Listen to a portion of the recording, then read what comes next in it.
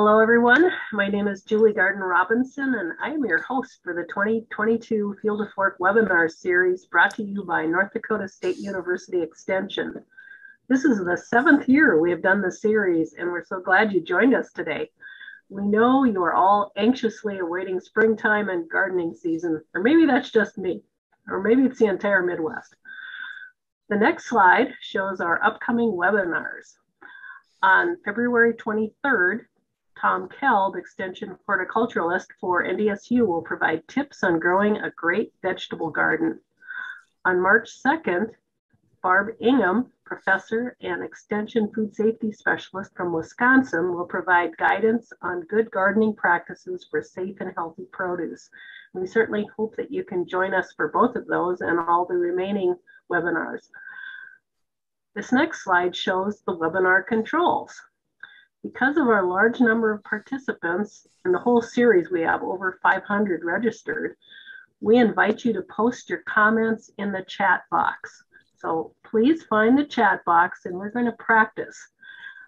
Click to open the chat and please type your city and state in the chat.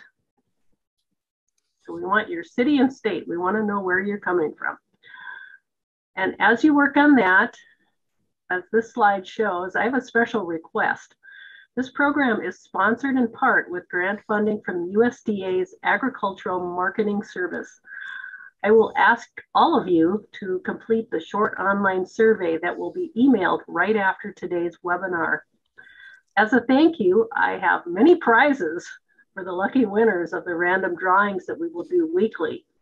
Be sure to put your complete address on the follow-up form, including your city, state, and zip code. And with that, I am very pleased to introduce Don Kinzler as our first speaker in the series. Don is a native of Lisbon, North Dakota, and he graduated from NDSU with a degree in horticulture. He and his wife operated a garden center in Fargo for 25 years. A lifelong gardener, Don is the extension agent for horticulture in Cass County. He writes 2 weekly newspaper gardening columns and has weekly radio programs on 2 stations during the growing season. He and his wife live in Fargo. So thank you, Don, for joining us today, and I look forward to all the beautiful pictures in your presentation. Well, thank you, Julie, and welcome everyone. And I am excited today because we get to talk about vegetables. And the fun thing about this is that no matter what size space you've got, we can all grow vegetables, whether you've got a lot of space or just a very tiny space, we can have lots of good fresh produce. And you know, vegetables are so healthy. And that's one of the advantages of growing them yourself, because research has shown that people that grow their own vegetables eat more fresh vegetables. And they are as fresh as you can get. You can't beat the homegrown. And if we do some small space gardening, like we're going to talk about, the vegetables are available right at your back door. You know, it's fun. It's fun to see what you can get to grow. So there's a certain element of fun and challenge. And of course, gardening is good exercise. Even if you're doing a small space on your patio or balcony, it is good exercise. You're stretching, you're bending, you're stooping, and all the good things. So in today's program, I want to give us the best tips to get the most production from our small space garden. Now, a small space garden could be a patio, a balcony, a deck, or maybe you've got a very small yard that you can have a few planter boxes in. And so all of these tips will apply to that. All of the same tips that we use apply to whether you're doing a traditional big garden or a small space garden. The similar type things apply. And so now on the photo to the left, that is my wife and I's garden in South Fargo. We use practically half the yard, I think, in vegetable gardening.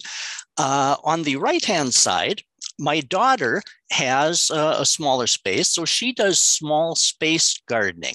And the production that you can get from a small space is dynamic. You know, I waste a lot of space. Foot for foot, you can get more out of a small space than you can a larger garden. So let's go through some of the key points in getting as much out of your small space as possible. First of all, we need to size up the location. So now if you have a deck or a balcony or a spot in your backyard, take some time here this spring and size up that location. Primarily check to see how much sunshine, and sometimes we take that for granted, so you actually have to kind of physically watch it a couple of times throughout the day, maybe on a weekend when you're home. So if you have 6 to 8 hours when the sunshine is directly on that area, that's considered full sun. But if it has 4 to 6 hours, that's considered part sun, part shade. And if the direct sunshine only hits that area for less than 4 hours, that's considered that you're going to be gardening in the shade. So much of what you grow is going to depend on your location and how much sunshine you have. Now, in addition to the sunshine that I mentioned, we're going to see that certain vegetables require more sunshine. Now, vegetables that are produced from flowers require full sunshine. Now, if we think about that, tomato, pepper, squash, cucumbers, they are all developed from a flower.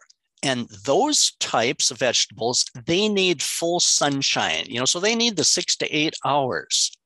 Now, if you have full sunshine, you can grow all of the vegetables. You can grow anything.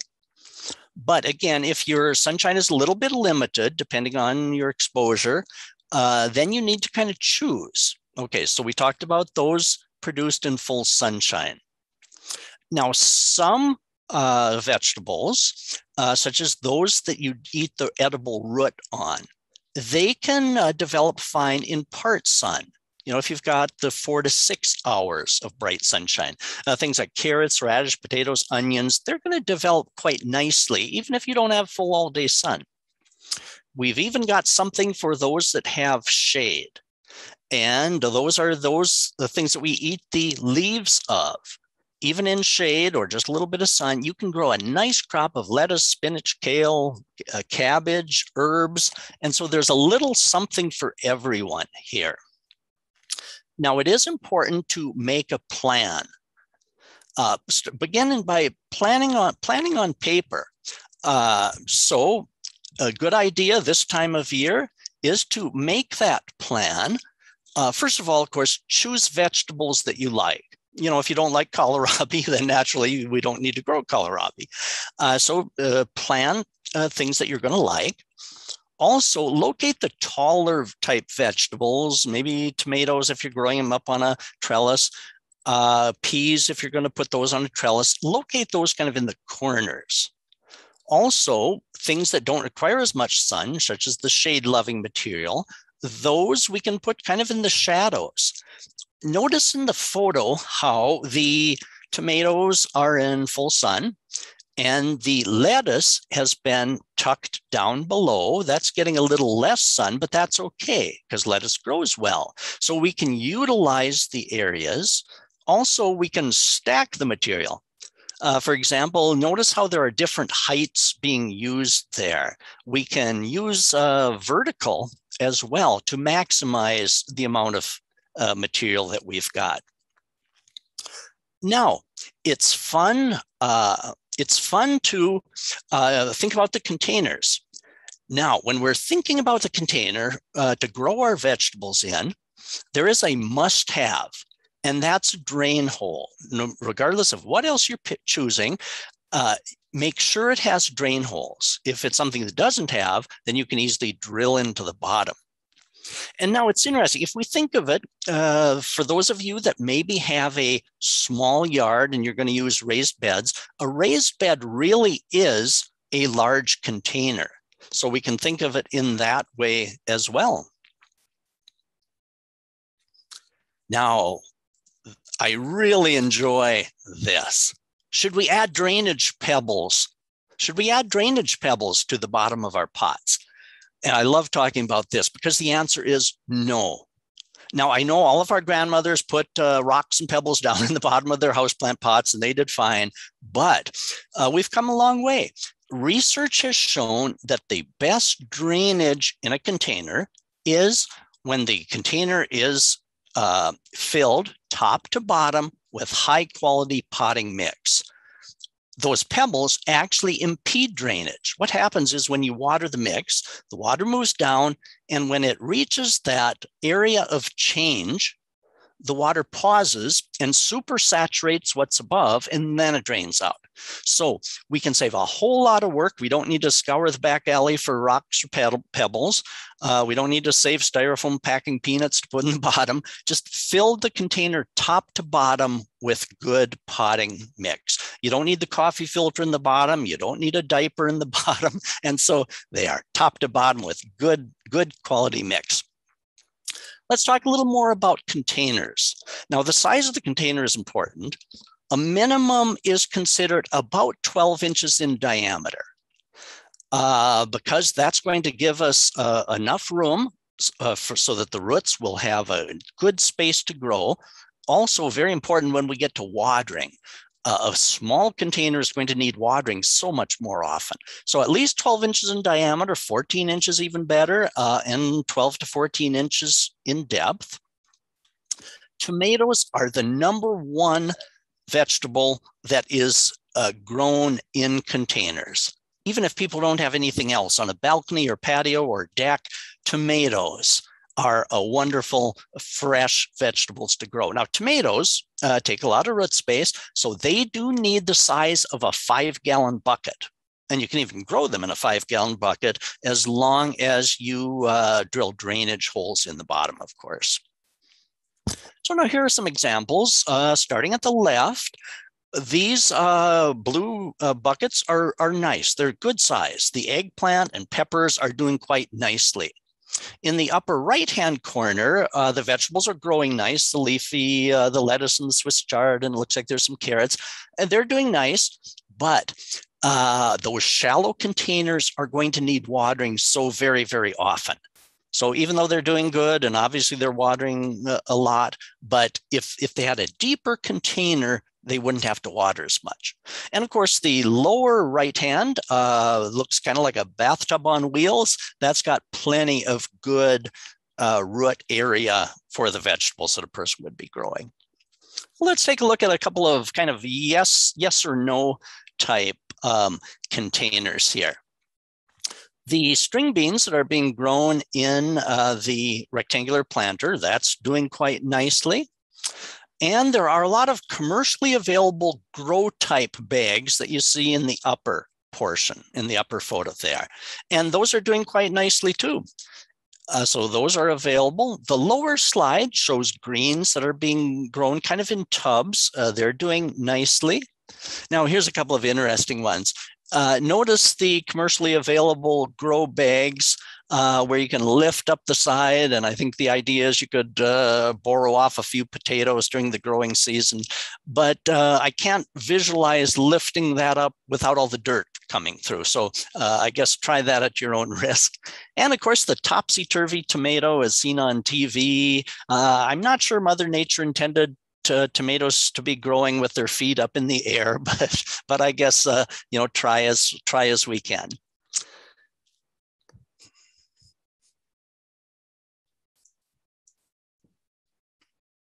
After containers, we need to examine what soil or mix to use.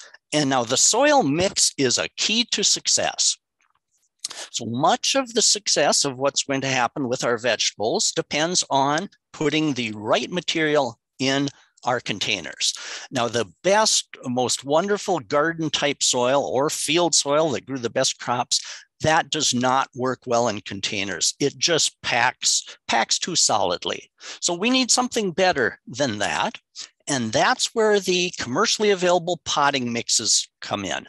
You could blend your own, but by the time you buy the ingredients, it's probably just as well to purchase because some of these commercially available potting mixes work really, really well. Now, a couple of things that these mixes need to do, they've got to retain moisture so that they keep the moisture available for the plant, so we aren't watering constantly, but they also have to drain well. They can't pack and become too mushy. Now, if you look at the photo there of the hands on the left-hand side, that cheap potting mix is kind of mushy and just, it doesn't look wholesome. Whereas on the right-hand side, it looks well, like a material that's going to be well drained and that things will grow well in that. See, we need a good balance of moisture and oxygen in the air. So that's important. So when choosing a high quality potting mix, your local garden center may have a type that they use and recommend. That's great. Or you can use some of the national mixes. Some of the very cheap bargain brands just pack too much. And one way that I tell the good mixes from the poor mixes are just by lifting the bags in the store. The best potting mixes are sold dry, and the poorer ones are heavy in the bag. So even though the high quality ones are quite light in the bag, they'll moisten nicely, and so that's one way to tell. Also, they do sell some mixes that are especially for raised gardens, and those are good too. Now, here's an important tip. Always moisten the mix before you're going to use it. Now, the high quality mixes are sold really, really dry in the bag, as I mentioned, and it's important to moisten them very well before using. Otherwise, if you use those mixes very dry, when you go to water it, it kind of makes a mess. If you've seeded into it, the seeds all float around. So moisten it before you're using it. The day before works really, really well. The next important point is to choose the vegetable varieties wisely that you're going to be putting in. And we are lucky because they've really improved the varieties that are adapted for containers. Within the last 10 years, really, they've developed varieties that are container friendly, because they know that a lot of people are raising vegetables on balconies and patios. So when you're looking at a tag or the plant description, look for those words, container friendly or bush habit. Those are ones that will do best, produce the best in a container without producing so much vine and so much plant. So get a little more bang for your buck if you choose those varieties especially. We're going to talk just a few minutes specifically about tomatoes, because as I mentioned, that is the most popular vegetable for growing on patios and balconies. So there are two types of tomatoes, both based on how they grow. Determinate varieties are more bush-like tomatoes. They're more container friendly. They produce their crop in a consolidated area without so much vine. And these types, whether it's a determinate or indeterminate, these are usually listed on the plant tag or in the description in the catalog. Now, indeterminate varieties, they grow with a whole lot of vines. Those are the type that need staking up or pruning. Now, the way I remember these two different names are the indeterminate varieties grow indiscriminately. You get a lot of vine with that.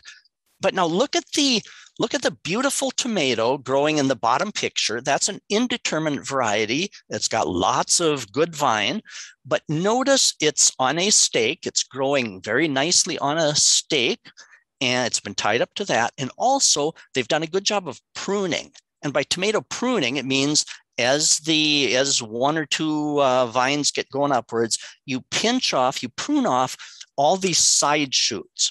Otherwise, one big indeterminate tomato could take up the entire balcony. But look at how beautiful that is. All right, let's talk about the actual planting. Now, there are two ways that we plant vegetables, whether it's in a traditional garden or in pots and containers, two different ways. Okay, some vegetables are planted directly from seed. Those are things like radish, carrots, peas, beans, lettuce, beets. They're planted directly into your soil or your container from the seed packet. Now, other types of vegetables are planted from transplants. Those are plants that you've either started early yourself indoors from seed or you've bought from a garden center. And the reason that these are not direct seeded into your containers is because they would take too long. It would take way too long for tomatoes to get any fruit. Maybe you'd get some in October. So anyway, that's why we start some things from transplants. And that would include the tomato, pepper, cabbage, material like that. Now, a couple of points about the actual planting. Now, I mentioned the importance of moistening the mix the day before. You can do it right in the bag, add some water, mix it around really good by hand, and then leave it for a day. It becomes nice and mellow and much more workable. Or you can dump it out in a tub or a tote, mix it up really well. That's so important. A lot of these mixes are peat-based, peat moss-based, and it takes a little bit for them to absorb that moisture. If you don't do that, the stuff, when you try to water it in the pot, it just floats around. So an important step.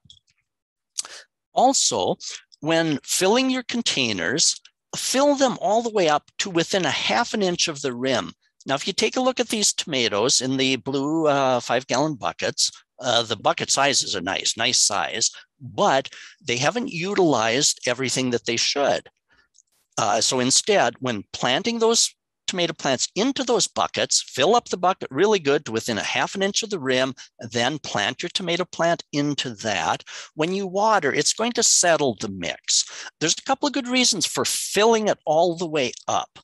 First of all, as you see here, we're not utilizing enough root space. We're not giving the tomato plants as much root space, as much soil space as we could. So just giving it more soil volume will give naturally more root space.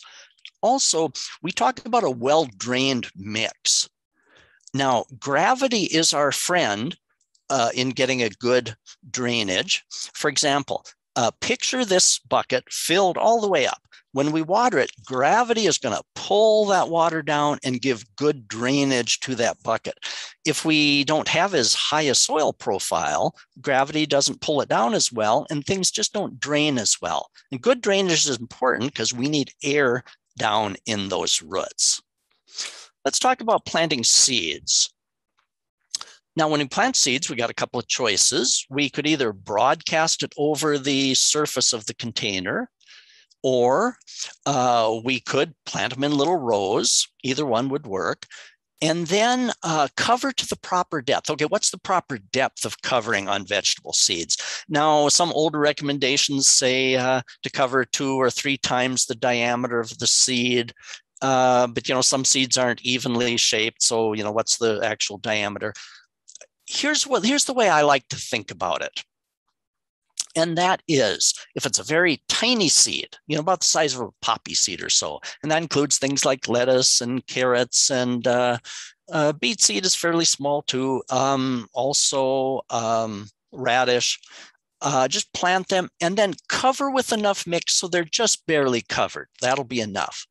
If it's a larger seed, such as the bean or pea seeds that we see being planted there, then they need covering by about 1 inch of soil. And now a good way to determine 1 inch is on the human hand, if you take a look at your finger, pointer finger, the first down to the first joint is about 1 inch. From the tip of your finger down to the first joint is about 1 inch on the human hand. So one easy way to plant bean seeds or pea seeds in a container is just poke your finger down into the first joint, plant it in, cover it up, and you've got them at 1 inch. Now let's talk about planting transplants. Now, when most transplants that you put into your pot, we should go just slightly deeper than the existing soil. Now, if you take a look at the tomato transplants and you see where I've got the pencil, tomatoes are unique in that tomato plants will root all along that stem. And that gives you better rooting, and then the tomatoes aren't whipping around quite as much. So we should plant tomato plants deeply, even a little bit deeper even than the pencil maybe shows. We can take off those lower green leaves, and that will make the tomatoes very, very happy. So then after planting seeds or planting the transplants, the next step is to water gently and water thoroughly. And when I say thoroughly, water so that there's a little bit coming out the bottom of the container. Then you'll know that you're starting off with that mix all thoroughly moistened. Okay, so we've gotten to that point.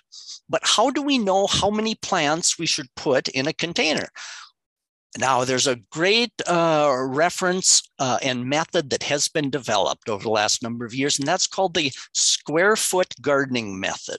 A wonderful gentleman by the name of Mel Bartholomew developed this, and it's a way to get the most production out of a small space. Now, if your small space gardening is in raised beds, this works beautifully. This is kind of what it was designed for, especially.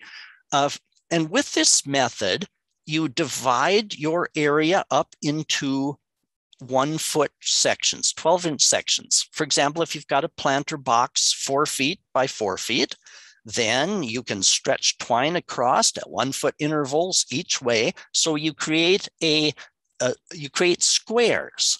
And then those squares dictate what you're going to put in or how much. For example, a tomato, that's going to need a square at least or more by itself. But take a look at beets up in the upper right-hand corner. We could get 16 beets in one of those 12-inch squares, et cetera. And look at, radishes, we could probably get 32 in there. But what if you're not planting in a raised square planter box? What if you're planting in containers? Well, the same method gives a good clue as to how much to plant, because remember we mentioned that a minimum size on a container is about 12 inches or 14 inches is even better. So we can consider a 12-inch diameter container to be one of these squares. So in 12 or 14-inch diameter, we're going to want just one tomato plant. But we can look at, I see 16 carrots. So we'll maybe want to seed them a little thicker and then thin down as soon as they pop up, thin them down to 16 carrots. So charts like this that are easily viewable online, there's a nice online site at Square Foot Gardening, and that gives these charts. So that's a good way of telling kind of how much to plant, whether you're doing a regular raised planter garden, planter box, or doing in containers. This gives us a pretty good resource to know how much we should be planting in each of those. So we're all anxious to get going. So when can we start? When can we get started outside? Well, we can divide our vegetables into 2 types. There are cool season crops and there are warm season crops. The cool season crops are vegetables that like to grow when it's cool. Also, they can tolerate even some frost. So these are vegetables that we could start in April if we kind of get the itch to plant some things. And included in that group are radishes, onions, lettuce, spinach, peas, potatoes, carrots, and cabbage.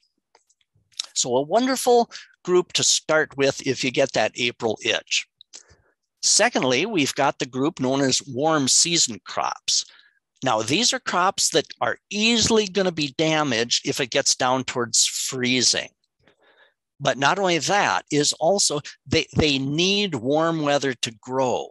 And if you start them too early, even if it doesn't freeze, the cool weather can actually stunt these plants. Common with tomatoes, that if you plant them out too early, the plants get permanently stunted. So for plants, vegetable types such as tomato, pepper, eggplant, cucumber, or melons, squash, they need to wait really until sometime between May 15th to the 25th in the Upper Plains area. So look at that as the window for planting the warm season type crops. But this allows a little something for everybody. We can pause with the warmer things. We can get started with those that can like it cool. Another thing that you might consider is succession planting. Some vegetables grow very quickly and you harvest them quickly. So you can get 2 or 3 successive plantings from these. Radishes, wonderful. Just think of having radishes throughout the season. So harvest 1, fill it back up, plant some more, and you'll have some more radishes before you know it. And also we could do that with carrots.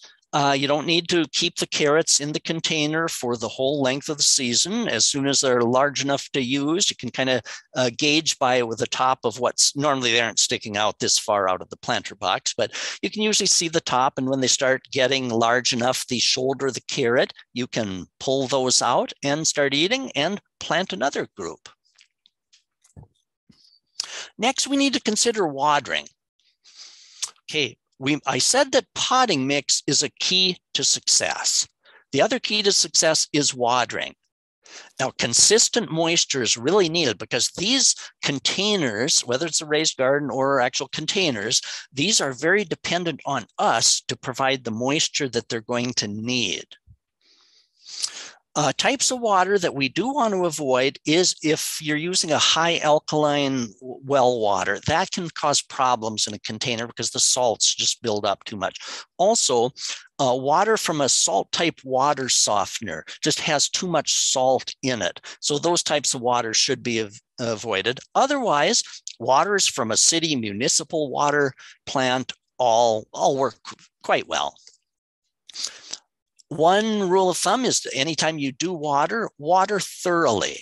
So we could use a watering can. Now the person watering with a hose, I think they maybe should put a nozzle on the end of that. I think that force would quickly wash out anything you've got in a container, but we can certainly water by a watering hose if it's close enough to your deck or patio or balcony. Now, some people even use on their decks or patios, they will use a watering system such as you see in the lower. They'll put little spaghetti tubes and have kind of an automatic watering system set up. Now, how do we know how often to water? It's going to depend on a couple of things. It's going to depend on the size of the container. For example, the tomato growing in that little green greenhouse pot versus the tomato growing in the big 5-gallon bucket, the little potted tomato, that's going to need watering really, really often. That in the 5-gallon bucket, that won't need watering nearly as often. So that's one reason why we should have a bigger container. It's going to depend on the type of the mix that you use. And it'll depend whether your area is sunny or shady, and how much wind and how much temperature, if it's a hot day versus a cool day. In midsummer and late summer, some of these vegetables are going to need watering every day. Also, there's a difference in the age of the plant. For example, a tomato that is big and old and bearing tomatoes nicely, growing in a container, lots of roots down in there, that's going to take more water because it'll be pumping water out of the soil. That'll take more water than a newly transplanted little tomato plant. So we need to watch as they age, and we need to provide a consistent water supply. So now when I'm giving houseplant programs, I always say, since overwatering is a common problem in houseplants, that, feel down into the soil with your finger. And if you feel moisture, then don't water. With houseplants, err on the side of dry, wait a day or so. The opposite is true with outdoor container plants. They're depending on us for moisture. And if you feel down in, and if you think, gosh, I think maybe this needs watering, maybe, but you're not sure, go ahead and water. Don't err on the dry side outside.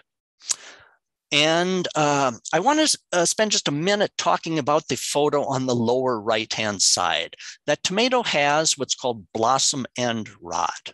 Blossom end rot. Now, that's not a disease. It's not caused by a fungus or a bacteria or anything like that. That disorder is caused by the tomato plant's inability to take up calcium out of the soil. But the main cause of why it can't take calcium up out of the soil, because most soil's got plenty of calcium, but the main cause is fluctuating moisture. Now, this happens in big regular gardens or container gardens or anything. This is a common problem, but it's even more common in container grown tomatoes. Now, I mentioned that a leading cause of this is fluctuating moisture, and moisture can really fluctuate in a container. So especially with tomatoes in a container, keep the moisture uniformly up. Don't let them dry out and then water, then dry out water. keep the moisture up there, and you'll have less blossom end rot. Calcium supplements and etc. I know some people throw Tums down in the bottom, but that's been proven not to really help. I think we should take the Tums ourselves and not add it to the soil. Most soils have more than enough calcium. Fertilizing. Now, the plants in the containers do depend on us for the nutrition. Now, some potting mixes have slow release fertilizer in, and it'll say that on the bag. It'll say feeds plants for the entire season. That's great. If not, you can add that slow release fertilizer. There's a brand called Osmocote. But now, we shouldn't do like is shown in the photo there and just sprinkle it on. Instead, if we read when we read the label, not if, but when we read the label, you'll see that it tells how much to apply for a certain diameter of pot. So that's a precise way of getting the proper amount in. We can also use water-soluble type fertilizers. Now, a common question is, okay, if our potting mix has some fertilizer in it, oftentimes you can see those little green or tan beads, or if we use another timed relief like Osmocote, can we still feed with our Miracle Grow water-soluble types? And yes, when we read the label like Osmocote, it says you're perfectly free to supplement with water-soluble, but read the directions on all of these materials. We can certainly add organic type fertilizers as well. Now, I want to talk a little bit about raised garden beds in small spaces because, some people have a patio, some have a deck, other people have a very small yard that they can have these small space raised gardens. And as I mentioned before, a raised bed is simply a large container. The best raised gardens are constructed 4 feet by 4 feet. The reason for that is then you can reach in from all sides to do your picking and your weeding and your and everything else. Now, I mentioned the square foot gardening method, where you lay out a grid, 12 inches by 12 inch each direction, and then you have these neat little 12-inch squares, and then you decide how many vegetables you can have in each of those. Now, you don't need to leave those like the white dividers. You don't need to do that. You can if you want, but if you've divided it off by twine or string, you can leave those if you want, but you don't have to. But that is a really good way to get a lot of production out of a small space. We're talking intensive agriculture here. In a pot or a planter or a raised garden, you get a lot out of this because you're paying close attention to it. At the end of the season, in our pots and planters or raised garden beds, we need to pull and discard the plants, get all the leaves, anything that has dropped down, get those out, rake out the roots as well. Get your hands down, get all the roots out. Can we reuse that mix that's in there? Well, if you have a 4x4 raised garden, I should also mention on like these 4x4 raised gardens, you can, if you've got enough space, you can have as many of those 4x4 units as you have space for. So you can kind of multiply that several times. Now, in a raised garden like that, you're probably not going to change the soil every year. That's why good sanitation is important. You could add some each year. If it kind of settles down, you could add some. But what about pots and containers? Now, in flowering pots and containers, my wife and I have used the same soil in containers for 7, 8, 9 years. But what we do each year is remove about a fourth and then add a fourth new and then mix it all in really, really good. If you're using the containers for vegetable growing, that soil is going to be pretty depleted. And if it's a 12-inch pot, 14-inch pot, you might decide to use fresh soil each year, especially if you had any disease problems with something in those pots, then start fresh. You don't need to dump that mix in the garbage. Use that somewhere else. You can use it in the bottom of another pot or something like that. So we are going to next take a little walk around. Let's take a tour and see what everybody's got growing on their decks and balconies. So starting on the left-hand side, we see some nice young lettuce plants. Doesn't that look fun? Isn't that going to be fun? And in the back, slightly out of focus, but you can see in the back a neat tower type arrangement in which leaves, vegetables are being, looks like lettuce is being grown.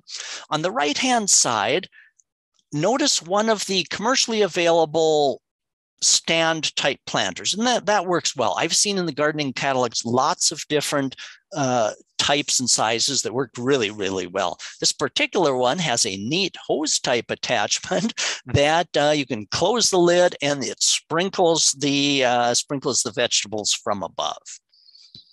A couple more to investigate here.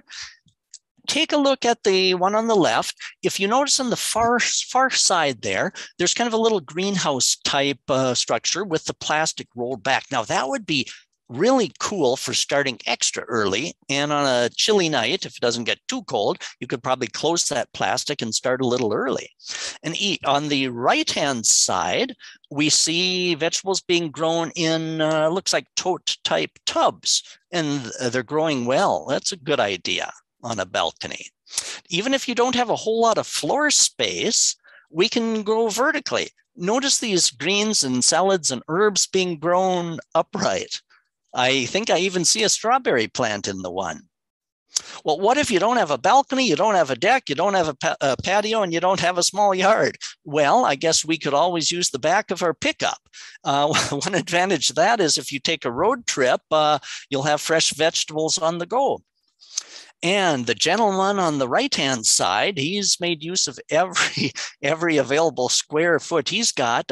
I just hope that his ladder is stable. Next, we take a look, starting on the left. Notice how the planter boxes are up on the deck rail. Now, notice how they're firmly attached. They attach themselves onto the rail, so they're stable and they're not going to topple off. Whereas on the right-hand side, I'm concerned about those pots on the railing. Because if they happen to knock off and if there's a garden party going on below, we could have casualties. So be very cautious if locating pots of vegetables on the railing itself. And yes, I mentioned strawberries in a planter. We can grow strawberries in a pot. They don't winter well. Generally, you can't just leave the pot out on your balcony or deck and have it survive winter. Normally, that won't happen. But you can plant them and treat them and harvest them as a one-season crop. So now I hope with this presentation, I hope you have the confidence to, no matter what space you've got, to grow some vegetables. And after what seems like a long winter, I think this is going to be fun. You can almost taste the vegetables from here. So I hope that we've given you some tips to give you the confidence and the tools to have success, because it is so fun. Now, if you'd like to contact me for more information, please do. I'll leave this up for just a little bit, and then we're going to have some time for some questions. I actually lost my video along the way here, but I'm going to try to get it back, and I'm going to stop sharing my screen. But again, if you have any further questions, please do let me know, and we'll have time now for some questions. And if I can multitask, I'll try to get my camera back functioning. All right, Don. Well, thank you very much. Those pictures in your presentation was just beautiful. You have 17 questions that I gathered along the way. So if you're ready, here we go. And I think you answered this one, but do you put a particular draining agent at the bottom of your containers for vegetables? No. The vegetables can use they need all the root space that they've got. And so it's better not to have anything in the bottom, just top to bottom with good, well-drained, high quality potting mix. And I've never found that the potting soil will wash out the bottom. So that's why I don't use a window screen. I don't use a coffee filter. And I've never had any problem with a good quality mix coming out the bottom. I should mention also that if you're doing container gardening on a wooden deck, you may wish to raise the pots up off a little bit, put a little 2x4 or something underneath so that you don't stain the deck, because pots will leave circles on the deck. Right, your next question. What if the pot is very tall and you do not want to put that much soil in the pot? That is a good question. And sometimes if you have flowers in a pot, for example, and you might have a 3-foot tall planter, some of these big, tall urn type planters, and that takes a lot of potting soil. It would be best if you do put it all the way potting soil, but in those cases, you can put packing peanuts or pop cans or milk jugs or something down in the bottom. But when you're growing vegetables or flowers, make sure that you have at least 14 to 20 inches of actual soil that they can root into. Right, next question. When you use a 5-gallon bucket, do you need to drill holes in the bottom for drainage? Yes, yep, you do. 5-gallon buckets, no matter what container we're using, they do need that good drainage. In the bottom of a 5-gallon bucket, I would probably, I'd err on having too many than too few. I'd probably put, at least eight holes drilled in. Great. Someone wants to know if it's okay to use plastic pop bottles at the bottom as long as there's 12 to 14 inches of soil for tomato plants. Yes. Yep. You sure can. As long as you've got, and I'd err on the side of caution, give yourself at least 16 to 20 inches of soil, and then you could certainly use the pop bottles in the bottom. Are there any worries about the types of 5-gallon buckets to use? Food grade plastic or leaching of chemicals from plastic overall? Wonderful question. Anytime possible, use food grade plastic buckets. Check with your school food services or anywhere else. Yes, that is certainly the preferred. And so with any of the containers that you do use, I would really opt for and suggest food grade. And just a reminder, in a couple of weeks, we'll have a food safety presentation from our friend from Wisconsin. So you might want to tune in for that. She'll have more on that. Should you press the dirt firmly or soil firmly around the plant? No, I love that question. When a person is growing vegetables in containers, when you're doing that, compaction is a common problem. By the end of the season, the soil becomes so compacted. And if we start out by, for example, when you put a tomato plant in the pot, if you pack around it, you're making the mix so compacted to begin with.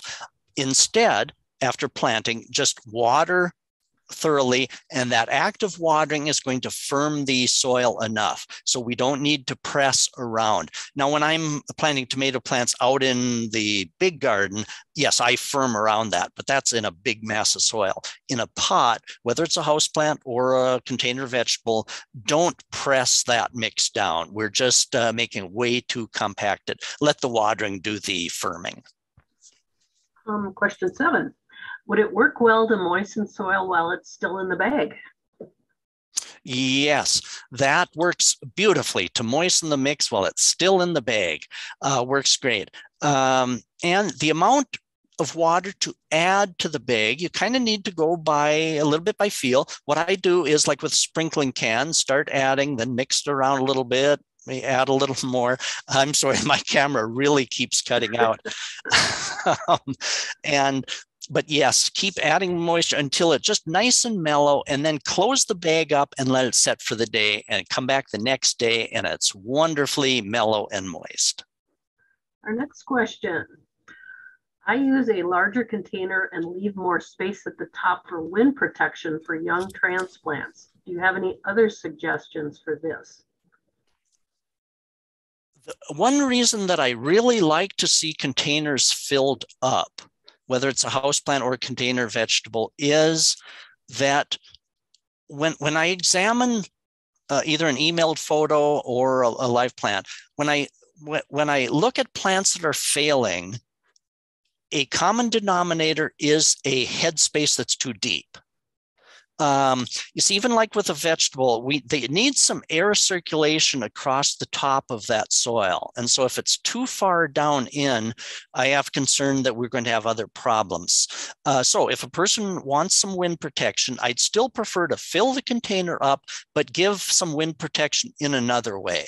The old way was to stick a wooden shingle on the windward side of a plant, but rig up another type of a wind protector other than letting the pot be the protector. What do you think about moisture control potting soil? Is that recommended over the regular potting soil? I've had mixed feelings about the moisture control. In some ways, it keeps things too wet, but I've also sometimes had good success with it. So I think the jury is still out on that as to whether the moisture control is the best product or not. So I'd maybe suggest experimenting a little. The moisture control potting mixes have a material in that expands and holds moisture in it. And so in theory, then you won't have to water quite as often. Now, I've noticed some of the newer moisture holding mixes, instead of having this gel in, are using a product called Coir. I think I'm maybe pronouncing that okay, maybe COIR. I think it's kind of a coconut, some sort of coconut husks or something. But with that material, instead of the gel, it retains moisture. So check the bag. And if it does have that COIR, I've had best luck with that. So I think there may be something there. Okay, now we're going to go back to planting a little bit. What is the recommendation for planting herbs, from seed or from transplants? It depends on the type of herb. We could do both. Some of the herbs take such a long time to grow that starting them from seed just takes so long. And so from that aspect, it's maybe better to start them early indoors and transplant, or buy some starter plants from the garden center. I'm thinking things such as sage. Some of the sage are propagated by cuttings, so the only way you can kind of get those is from a garden center. So you can really start any of these herbs from seed. It just depends on how quickly you'd like to harvest them. So one way to tell is when you're browsing through a seed catalog, look at the days, the number of days to usable product. They'll usually have, 45 days. That grows pretty quick. If an herb would take 90 days from seed to usable leaves, then that's getting pretty late. So you talked a little bit about planting some things kind of early. If it gets really cold, will that harm the lettuce and spinach? Even the cool season crops do have, of course, a point of no return. They will take temperatures down to 28 to 32 degrees, which is kind of considered a light frost. Below 28, if it gets down to 25 degrees or so, you probably would have some injury. And then that's when we would either need to cover them or bring them indoors. Good question. The next one, should crop rotation be considered for container gardens, or are there additional fertilizers that should be added for the next harvest? Certain types of vegetables do take different nutrients out. For example, sweet corn, and there are some sweet corns that actually can be grown in containers or raised beds. Sweet corn is a heavy nitrogen user out of the soil. And so, yes, if you're growing some of the types of vegetables like that really produce a lot of massive leafy type structure, then you'll want to make sure that you have enough nitrogen. So anytime you can rotate and grow something differently in that spot, please do. For example, if you do reuse the pots, grow something different in that pot. If you reuse the soil, grow something differently. Also, as a rule, in a container, most of the nutrients are going to be gone after one season. So you can almost figure on starting from scratch in a container or raised bed. You can also, if you have a larger raised bed, do a soil test. Submit a soil test to NDSU or University of Minnesota. So to keep moisture in the pot, would grass clippings be okay to put on top of the soil? Yes, one way to dry them out first. Otherwise, they'd be kind of a little bit, too mushy, and they might mold on top. But one way to preserve moisture in a container, so you don't have to water it quite so much, is to use a mulch on top. Now, it might be shredded bark, or you could use dried grass clippings. Make sure that the grass clippings have not been treated with herbicide. Very important. Up really, really quickly. Anything else, Julie? Oh, I've got a few more. When you're planting in a larger box, like 2 foot by 6 foot, should the soil be replaced every year and the entire soil? I think you talked about it a little, but. What size was it? It was 2 feet by 6 feet. 2 feet by 6 feet. No, I think that's larger than what you would need to replace every year. I would add a little fresh. And as long as the vegetables keep growing, I think it'd be fine to reuse. That's a pretty good size area. We have about 6 questions left that I grabbed. Are you getting tired yet? Is it true that some vegetables shouldn't be planted next to others? Oh, that's a question that's been debated for years. Companion planting. Do some vegetables interfere or enhance others? And boy, there is not conclusive research evidence that shows that. So no, I can't say, don't plant tomatoes next to this or that or the other thing, because research really has not proven that. It doesn't mean that it won't someday be proven, but right now, yeah, there's not a definitive answer to, yes, plant your tomatoes next to the cucumbers and they'll do better. And the next one is just a comment based on experience. If you choose to use one of those upright plant stands with the plastic covering, make sure you anchor it to something so the wind doesn't blow it over. I learned that the hard way. That is a great, great idea, great comment. Thank you for that. Okay, this is a good question. If you know beginners, or maybe if you're working with children, what would be an easy first 3 vegetables to start with for a very beginner? For a very beginner, radishes grow so well, and they're fun. Radishes, carrots do well. There are some bush-type pumpkins that can grow in a pot or a container. Kids love pumpkins. Pumpkins are fun to grow. Cucumbers in a pot grow very well. So I kind of stick with that. And it's surprising. Kids that grow these vegetables will tend to eat more carrots.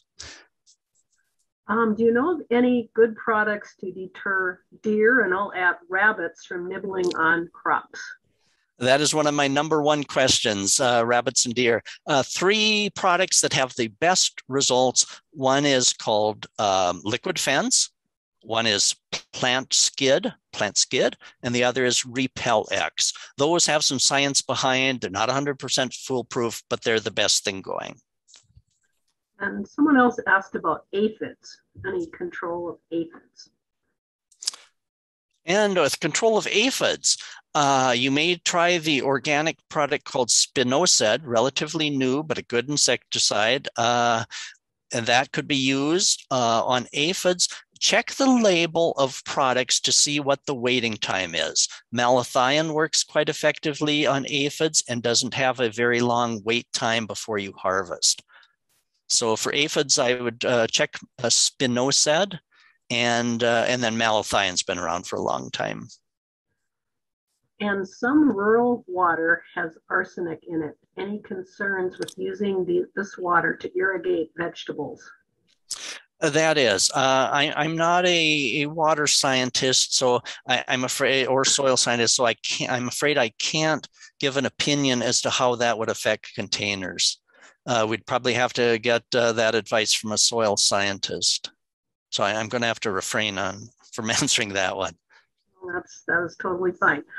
I have a question for you. Actually, I see a lot of very creative containers used, everything from boots to, I don't know, using parts of railroad ties. Are there any things you shouldn't use for containers? Yes, things that you shouldn't use. You mentioned railroad ties. Old railroad ties are soaked with creosote, so that should not be used. Also, old type green treated lumber should not have been used. Instead, the modern treated lumber is EPA safe for vegetables, the brown treated. I wouldn't use a tractor tire because of the leaching from the petroleum compound. Well, everyone, there are more questions. Don has provided his contact information, but it is 3 o'clock and I want to keep us on time. And I thank all of you for your participation. And please watch for the online survey. I would really appreciate your feedback. And thanks again. It was great to have over 200 people join us today. Thank you all very much.